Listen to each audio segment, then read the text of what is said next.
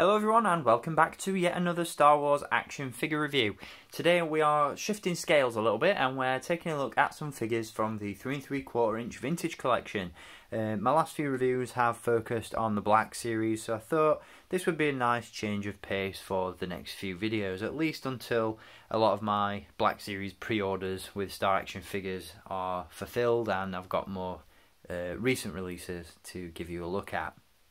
In today's review, I wanted to give you a look at a figure, once again from the vintage collection. This figure comes to us from Rogue One, and it is the Imperial Assault Tank Driver. Now, this is a slightly older figure. This was probably one of the first figures to be released when the vintage collection received a resurrection in around 2018. This figure was part of the second wave of the new collection. It's a really cool figure though, and it's one that I've had in the collection for quite some time. Just never got around to reviewing it, so I thought, what better time than now to do it.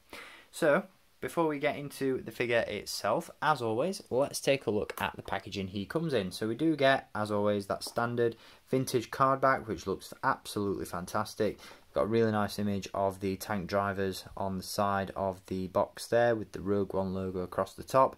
A little bit perplexing as to why they decided to highlight the tank commander on this card back, considering the fact that the tank driver that we actually get is the standard pilot. It's not the commander with the grey stripes on the armour.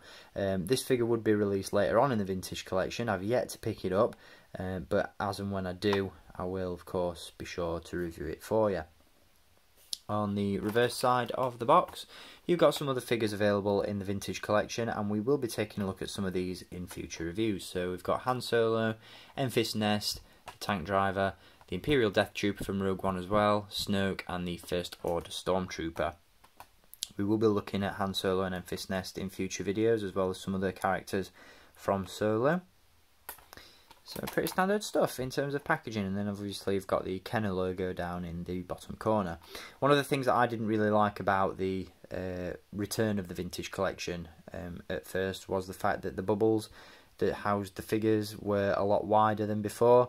This is thankfully something that Hasbro went back and revisited, and now we get narrower bubbles for narrower figures. Obviously figures such as the Gamorrean Guard and what have you have to be a little bit wider, but for standard figures this became sort of the new set standard bubble size, and it just took a lot away from the image in my opinion, but it's nice to know that they went back and changed that around.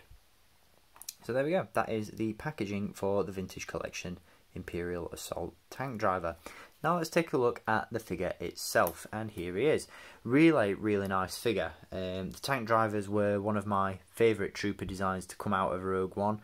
There were some fantastic troopers introduced in that movie, from the Death Troopers to the Shore Troopers amongst others, but this guy definitely stands out. I really do like the design. It's got that simplistic feel of the First Order with that minimal sort of aesthetic, but at the same time it feels worn, it feels used, and it feels part of that used universe that we came to expect from the original trilogy. So I do really like this design. It does look very nice. When this figure was first released, a lot of collectors did wonder what the differences would be between this particular figure and the figure released in the Jedi Revolt 4-pack, which, if you remember, was released in the 5POA line and featured Saw Gerrera, Edrio 2 Tubes, Jyn Erso, and an Imperial tank driver. Now obviously the previous release of this figure was a 5POA figure, so it was very limited in terms of its articulation. So, you know, the vintage collection version has posability going for it, but in terms of deco and overall aesthetic, this figure is far superior in my opinion. There's a lot more weathering on it, the details are a lot more fine-tuned, and it's just, in my opinion, a much better looking figure. For the sake of comparison, I do have the 5POA version to hand, and here he is. In terms of colour, in terms of details, it's similar. You know, there are very few differences, but you will notice that, you know, there's elements there on the back of the figure that are more detailed on the vintage release, and as I mentioned, there's a lot more weathering and a lot more dirt and paint applications going on with the vintage version. The only thing I wasn't a really big fan of with the vintage release was the fact that he didn't come with this really cool weapon that was included with the Jedi Revolt tank driver. This is of course the blaster that we see with the shore troopers. And it's just a really interesting weapon to look at. Really nicely weathered, really nicely sculpted. But with the standard Vintage Collection release, we just get the Rogue One style E11 blaster rifle, which as you can see features the flashlight or the scope on the side of the barrel. But as I said, in terms of sculpt, absolutely top notch. Articulation ticks all the boxes, and I really do like the weathering on this figure. Now in terms of articulation, this guy does feature a ball joint at the head. Nice, decent range of movement there. We've got hinges at the shoulders. Thankfully the shoulder pads don't hinder the articulation too much. You can get them reasonably high up. We have hinges at the elbows, hinges at the wrists, a ball joint at the torso, hinges at the hips, swivels at the upper thighs, hinges in the knees, and hinges at the ankles. So really great articulation for a 3 3/4 inch figure. And if you did end up buying the Imperial hover tank, then this is the perfect figure to pilot that vehicle. But it just looks really good. Again, love the sculpt, love the design of the trooper, and the weathering and the paint applications that Hasbro have applied to this one are very, very nice indeed. Now if you're looking for a cheap army builder, obviously the Vintage Collection figures will run you up a little bit more than the 5 POA figures did back in the day.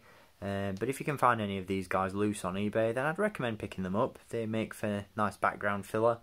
And again, if you're wanting just a couple of cheap figures to throw in your hover tank, then this figure does nicely. But if articulation and detail is your thing, then naturally the Vintage Collection is the way to go, as has always been the case. So really, really cool figure. I love that helmet design as well. Really cool looking indeed. Just an all-round great trooper. So if you can get your hands on this figure, highly recommend that you do so. He's a great complement to the Imperial Tank Commander. And I'll be back with some more Vintage Collection reviews very soon. Hope you've enjoyed this one, and until my next video, as always guys, thank you for watching, keep collecting, and may the force be with you.